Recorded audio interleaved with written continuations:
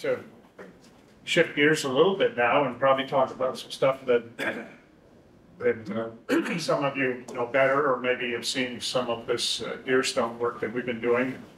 I've been doing that as a partnership with the National Museum of Mongolia and with Jamsranjav Bayarsaikhan for many years. Fitzhugh actually began my association with the museum back in 2001 and 2, and introduced me at the end of, I guess, 2002 or 3 to Bayarsaikhan, who was a young guy just taking a position at the museum. And Fitzhugh said, well, here's the guy who's going to really make your life happy and productive. And he was certainly right. Bayarsaikhan has turned out to be a wonderful curator of the museum, a tremendous archaeologist, and has been working collaboratively with many different groups across the world who are working in Mongolia. So he's done great work, and recently they've been getting into stratified work, sort of that Christine was just talking about in some of the northern habitation sites, which is going to be producing some really lot of fun, a lot of good data. So let's see. So the late Bronze Age culture of deerstone heretics complex persists over several hundred years with little change in ritual art and architecture. This paper presents evidence for regional, cultural, and chronological variation in deerstone art and ceremonial activity based on research at 2 sites, at Yadag and Zumigo, and a few others in north-central Mongolia. Yadag displays a new class of miniature deer stones and evidence of copper smelting. And at Zumigo, an unusual herixer is associated with a deer stone carrying elements of Scythian Saka animal-style art not found on other deer stones in northern Mongolia. Deer stones are found across the grassy steppes between the Gobi Desert and the forested mountains of northern Mongolia. Outliers exist in southern Russia, Kazakhstan, and Xinjiang. Most are concentrated around the Hongai Mountains in central Mongolia. The trail of deer stones with attenuated markings extends to the shores of the Black Sea and the plains of Eastern Europe. None are found in eastern Mongolia. Deer stones were first described by the Russian archaeologist V.V. Radlov in 1892 and were studied by Soviet archaeologists, including Okladnikov, Dikov, Volkov, Novgorodova, Ubarov, Savinov, and others. Volkov's 1981 monograph titled Deer Stones of Mongolia became the Bible for all subsequent work. The big questions were what do they represent, and how old are they? When excavations revealed no bodies or artifacts associated with deer stones, researchers turned to typological studies of weapons on the deer stones to date the stones and their art. Archaeologists proposed a variety of theories about their function: ancestors, warriors, fertility, figures, gods, shamans, or vehicles for shamanic flight. Perhaps the deer image represented the mythic deer goddess of Siberia, popularized by Esther Jacobson. Volkov classified deer stones in 3 types, all of which have square or rectangular cross-sections and were erected facing east, probably so that the individual greeted the rising sun. All have head, torso, and waist areas. Arms and legs are never shown. 2 or 3 diagonal slashes indicate a face. Circles to either side represent earrings. A grooved line indicates a necklace, and a groove or band stands for the warrior's belt. Deer stones with these minimal features are called Eurasian deer stones, according to Volkov's typology, and we still pretty much use that today, and have been found from central Mongolia to western Asia. Eurasian deer stones do not have images of deer or other animals. Cyan-Altai deer stones are found in the mountains of northern and western Mongolia. They add animals to the core features noted above. Carvings may include the iconic deer motif, horses, moose, pigs, felines, and even fish. Deer are usually shown with legs extended, and tools are shown floating on the torso with no belt attachments. These features seem to indicate a latent period in the deer stone chronology. Classic Mongolian or Mongolian deer stones occur in the rich pasture lands of north-central Mongolia. The face may have 2 or 3 slashes, and if the face area is polished, it probably was painted. In rare instances, fully modeled faces are present. Other ornaments include a beaded necklace, ornamented earring hoops, sometimes with smaller secondary circle, suggesting the earring and the small circle are a sun and a moon, symbolically.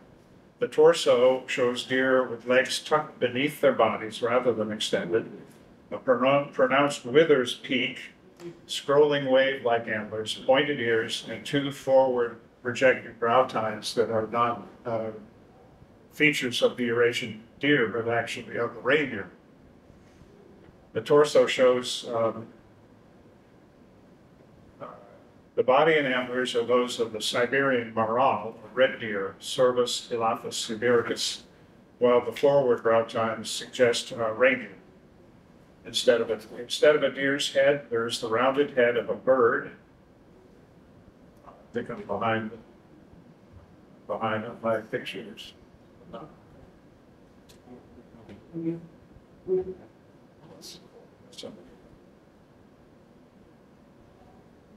Okay. That's the, I'm sorry, this is the Volkov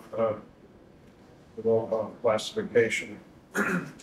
So the classic Mongolian is the most ornate, as you see.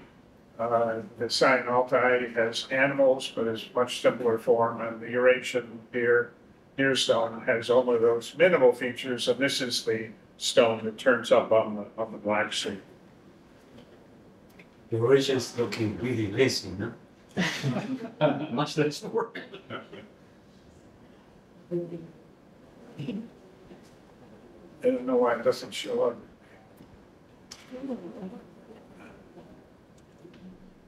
Okay.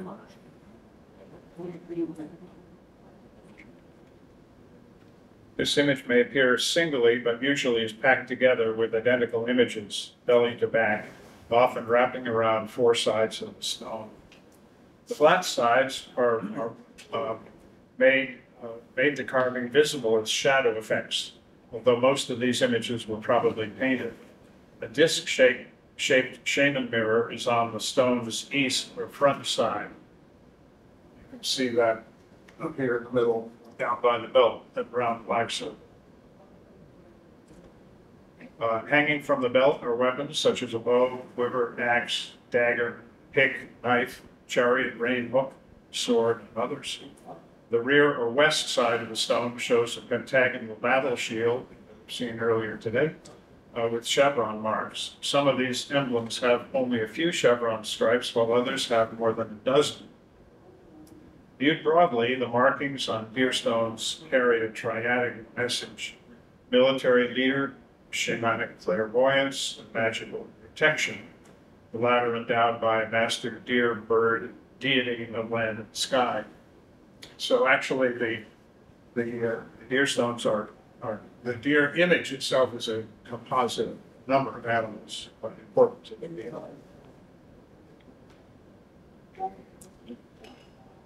No less intriguing to Soviet experts were the stone hyraxors found near deer stones. Hyraxors are a special type of barren mound, surrounded by a fence-like ring or by a square arrangement of stones. Each of the small mounds around the east side of the fence contain an east-facing horse head, 7 neck vertebrae, and 4 hooves. Here is one of those circle features that are found around the outsides of the hyraxors and around deer stones on the east side. Beyond the horse mounts are small circular rings with charcoal and burnt animal bones. That's what we see here. Hyraxers have a single human burial in a shallow pit in the center, but these remains are rarely preserved. So around you have two different types of features around the Hyraxers. On the east side, you have horse mounds, and around usually the west side, you have these circle mounds.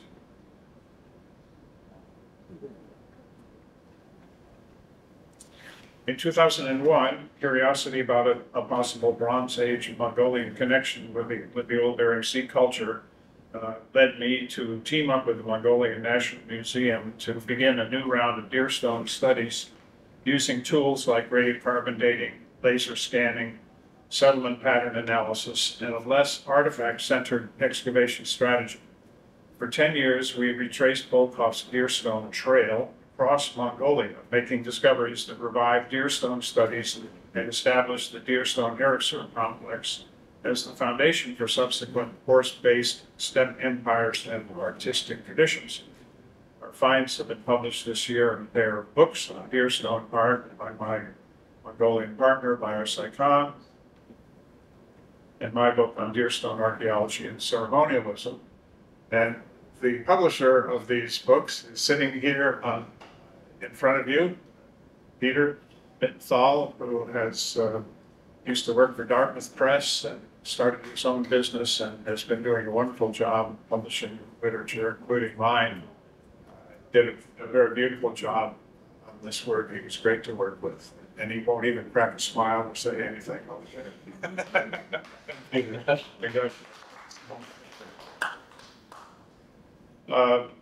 Freed from a fixation on artifacts, excavations around deer stones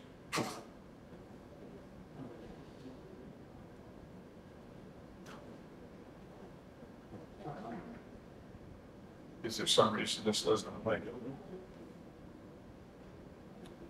Okay.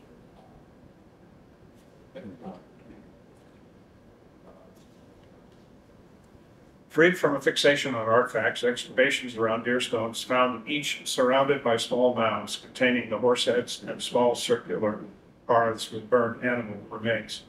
We imagined these constructions as memorials, sending rituals for departed leaders who received offerings of sacrificed horses, while families gathered around the small hearths and offered flesh and smoke offerings of sheep, goats, and large animals. Identical horse mounds and hearths are found around Hyraxers. Together, deer stones and Hyraxers comprise the mortuary ceremonialism of late Bronze Age Mongolian culture. Radiocarbon dating provided a surprise. Our excavations produced a consistent chronology of 1300 to 700 calibrated BC with little stylistic change in the deer image or the architecture of deer stones or Hyraxers. Dates from both deer stones and Hyraxers showed that deer stone art begins 500 years before Pazur and 500 to 1,000 years before full-blown Scythian Saka nomadic style art, which you see down here. This is the Scythian type art. These are the Hyraxers, classic Mongolia in the south between Sino-Alpine deer stone dates and Eurasian dates. You can see that the Eurasian dates are getting very close to the Sakans. Okay?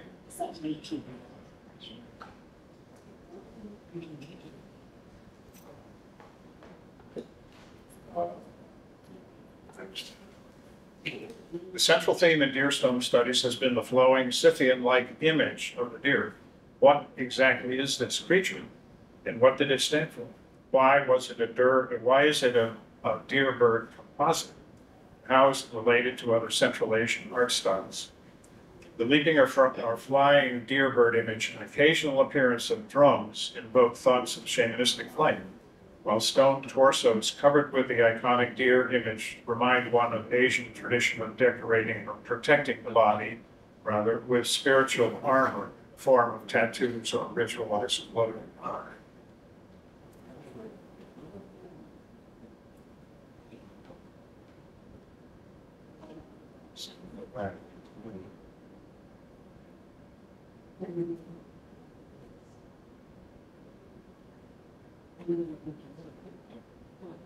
Does not want to go back. Anyway, what the slide that is missing is an illustration of belt patterns, which shows that the belts are designed with incredibly oh. Can you go back one? Oh, how did you do that? Magic. Yeah, there we are. So these are some of the different styles, but you see how incredibly different those belt patterns are. They're all probably were woven belts, very similar to later style warrior belt pattern, the design of belts, which goes down through the ages, into relatively recent times. E.A. Novgorodova provided clues about deerstone function. Her studies of tool types and belt patterns revealed a variety of forms with little duplication across hundreds of deerstones. The diversity of personal equipment contrasts with the unchanging or iconic image of the deer, whose form was dictated by religious convention. Instead, tool and belt patterns suggest they illustrate a specific warrior whose name, weapons, and belt designs would have been recognized. Just some quick pictures. Yeah. Huh? Oh. Boy, it's great having a lot of help. Yeah, if you might. Maybe you shouldn't touch your left hand, so to see. Oh, maybe I'm touching. Yeah, you're touching the same. So. Now should be. Now. Yeah, I'm doing it. Oh, okay. Ah.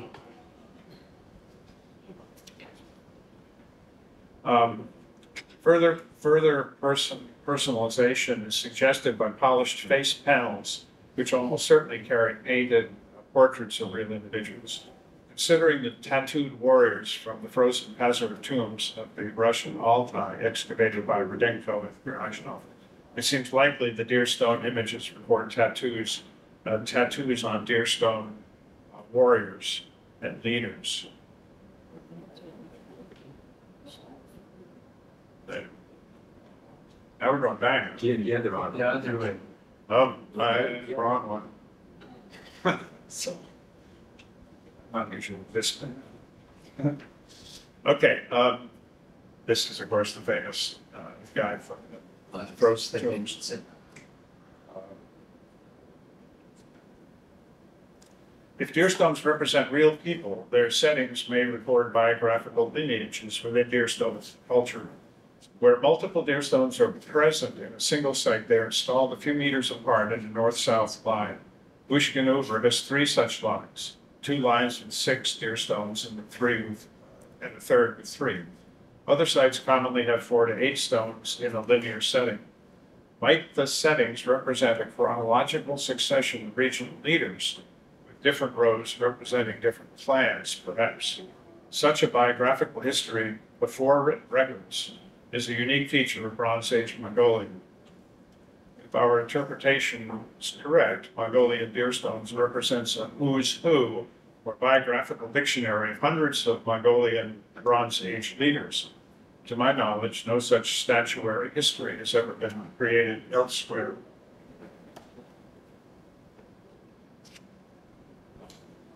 New research has also illuminated symbolic aspects of deerstone Herxer ritual architecture and provides insight into its function. Russian archaeologists speculated that the radial lines extending from the Altaian mounds, not so much the Mongolian, but the Altaian mounds, to their encircling stone fences resembled spoked chariot wheels.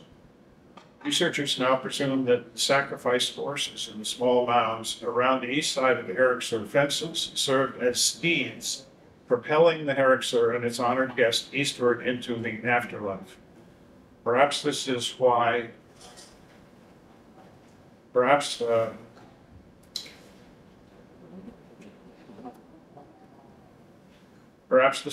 chariots and rock art images of the Mongolian hero are often found near Herxers.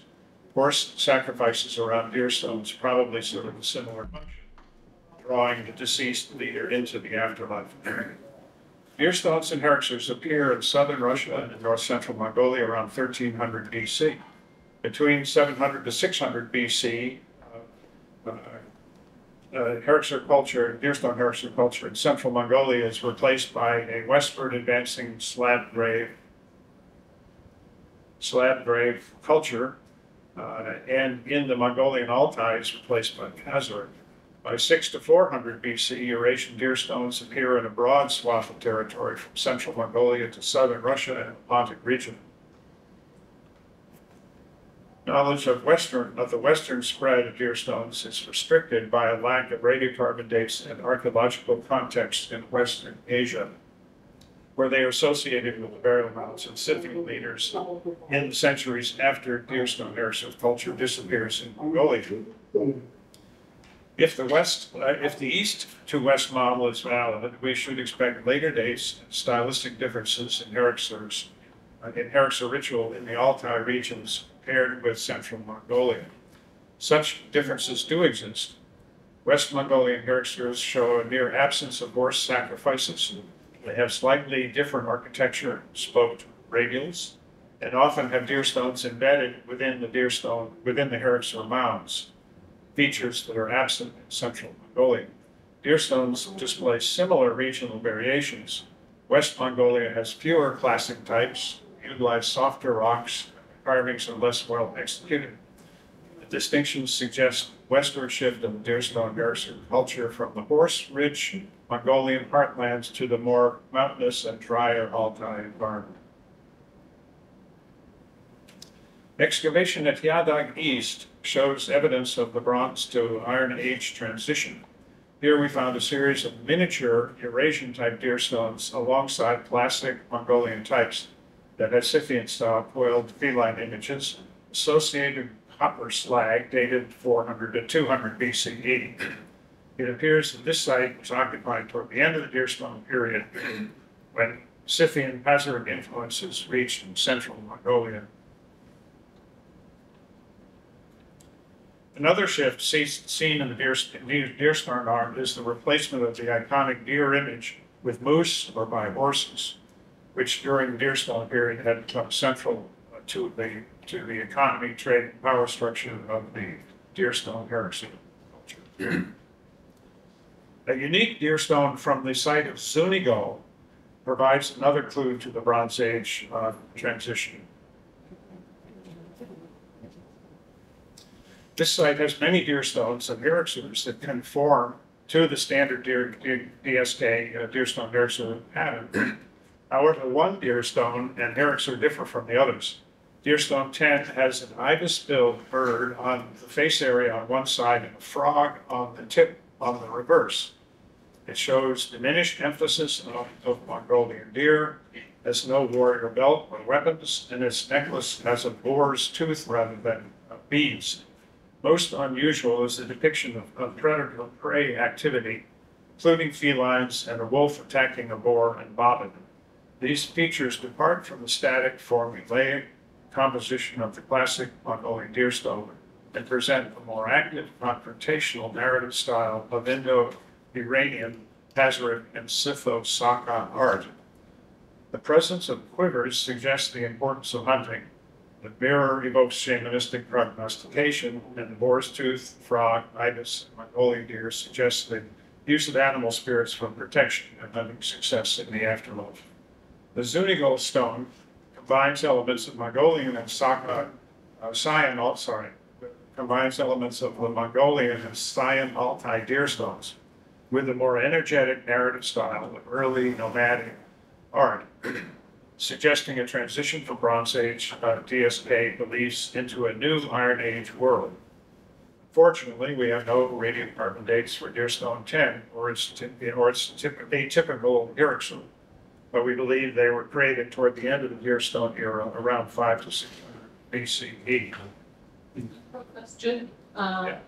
Some of these, I guess, designs, maybe with the belts, it kind of reminds me of some of Alaskan, Klingit, Rydak, designs with maybe similarities or comparisons with totem poles or, Is it? Like, Yeah. Animals hanging on the Yeah. microscope. Yeah, that parallel has been made more with some of the Shang and Zhou art in China, more so than the deer stone. This is It's unique. a thing, but there are not a lot of. I haven't. I'm kind of. I'm very prone to making long-range connections in archaeology, and I've done that in the North Pacific area between Siberian cultures and Alaskan cultures, but this, to me, lies outside of those parallels. And I don't see anything in that. Although we do see, one of the similarities is that this combination of the different animals into a single image is something that does occur in the Alaskan art. So you have a carving that will be looking like a wolf on one end and a killer whale on the other. So, there are traditional stories about wolves that go to the edge of the ice and then become killer whales and so forth. So, we have that spiritual transformation concept that is true. That is certainly a connection of some sort, but not so much in the graphic arts as far as I can see. The breakdown of the ritual-dominated, centralized order of deerstone culture ushers in a new phase of cultural development in which smaller groups and polities predominate across Central Asia before the emergence of centralized states and empires. And here's getting to that connection. The search for Asian links to early Eskimo art and its themes of animal transformation, shamanic ritual, and early metal acquisition continues. Early nomadic art and frozen all-time burials provide clues for old Bering Sea and Inuit cultures in Alaska, and genomic connections dating only a few hundred years later than past. Progress will be difficult until archaeological work advances in northeastern Asia. So I do think there are some similarities, but they're very general, and in particular, dealing with the animal imagery. And I think that probably shamanism is one of the basic conveyors of those kind of connections, because shamans are so important in Eastern Asia as well as into Alaska. And I think here's Byron. I just wanted to thank my co-author Byron, my co-partner, for being such a wonderful colleague in 15 or almost now 20 years of collaboration. So that's the deerstone story, and you can follow it if you're interested in the book. And then in the book, in my book anyway, Byra's book is, we kind of organized them with Peter as a pair. So Byra's is his thesis, and it's basically a study of deerstone art in a very, very detailed way. It's certainly the most comprehensive study ever done of deerstone art, and its connections to ethnography, comparisons with other places in Eastern Asia and so forth.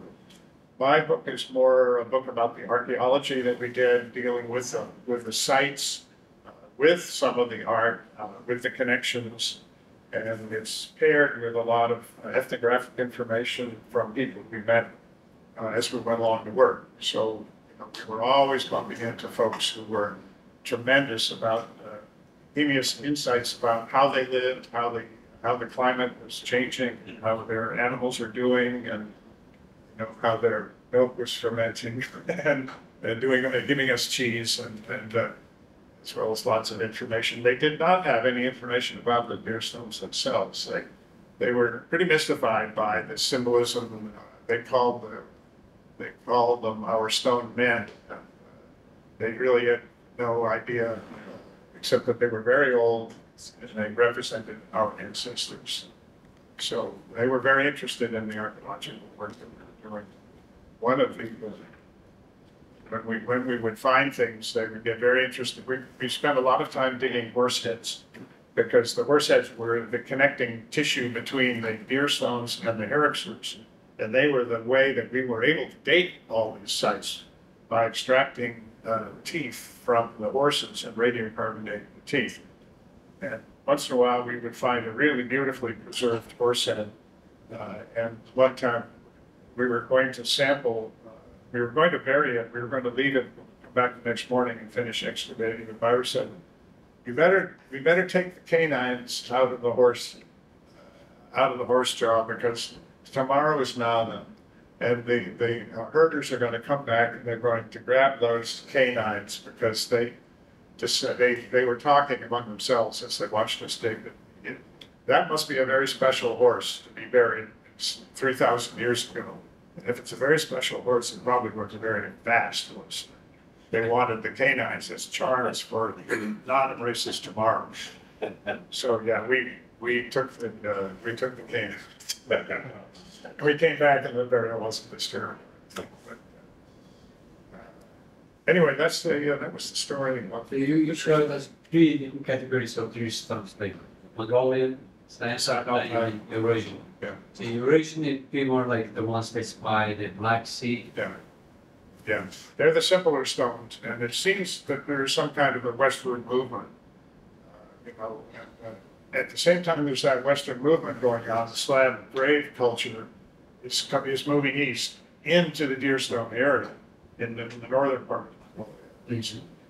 It seems almost like there's some kind of pressure moving the Deerstone culture further west and eventually reaching the Black Sea. And some of those Deerstones are... But you can see, like, it's like in Mongolia, Yeah. by the Black Sea, you see nothing much in between. No, right? No, it's no. I mean, is it a rapid migration or what happened? Because that's true. There's nothing in between, and the Deerstones around the Black Sea are very clearly related to the Deerstone Mongolian tradition. They have the belt, they have the necklace, they have slashes on the face, they have round earrings and so forth. So very definitely, it's coming out of that tradition. Furthest west that they ever get is up into Eastern Europe in some Deerstones there. Unfortunately, the archaeology that was done on those Pontic Scythian graves and the Deerstones that were there was done 100 years ago and not very well done, so we have almost we have no dates. All we have is the Scythian, dates of the Scythian sites. We know about when they existed. But what we would really like to know is exactly what is the date of the Deerstones regions. So it's an idea that went a very long way. And it's a pattern that just continued in the Turkic period, 700 AD, and then again the Mongolian period, Empire period, that big Western book. Deerstones don't go very far north, on the other hand. They don't go much into Baikal, a little bit over the border, but they don't spread, unlike the Mongolian pressure, which spread up into Sakha region and carried horses and horse culture and so forth way up there. This does not happen. So, so you have the Deerstone. Directly. Okay, so there's a Deerstone list. So do you think those are contemporary? Yeah. So They sure are, because they have the exact same ritual, east-facing horse heads and so forth. Yeah. Initially, a lot of the archaeologists in Mongolia thought they were separate cultures, different time periods. But no, they're the same culture. I just want to say from yes, with the Deerstone cultures movement. Then, if I'm not mistaken, domestication happened right? Well, they already had horses, they had sheep and goats. The Deerstone culture is basically the modern culture of Mongolia. They had all the domestic animals. BC. I just wanted to really quickly point out You want to shut the doors there? Maybe that helps. the connection that was pointed across the Americas. I know this is totally a long shot, but it struck me as interesting that there's actually much further south in the Andes. There's a nearly contemporaneous tradition, a very conceptually similar tradition of creating these standing stones with composite animals. and like sort of in a transformation state that are seismic. I just thought it was an interesting phenomenon in itself. Well, yeah, standing stones are there are a lot of traditions with standing stones. I mean, look at megaliths in Europe, and so there's a lot on there as well. I come from a department of anthropology that had Cliff Evans and Megan was talking about Ecuadorian connections with Maldivian connections with Jamsranjav and so forth. But I'd be interested to see some of these, see what they look like. Yeah, I mean, it may be just kind of like a sort of shamanic phenomenon that happens across cultures, but it is interesting. There's deer stone in Virginia. Somebody showed me a picture of it, but I could tell it was made recently. Anyway, thank you so much for an interesting session this morning and your questions. Enjoyed having you all here and appreciate it. So pretty much the conclusion is that Mongolian deer stones are the best. Not bad.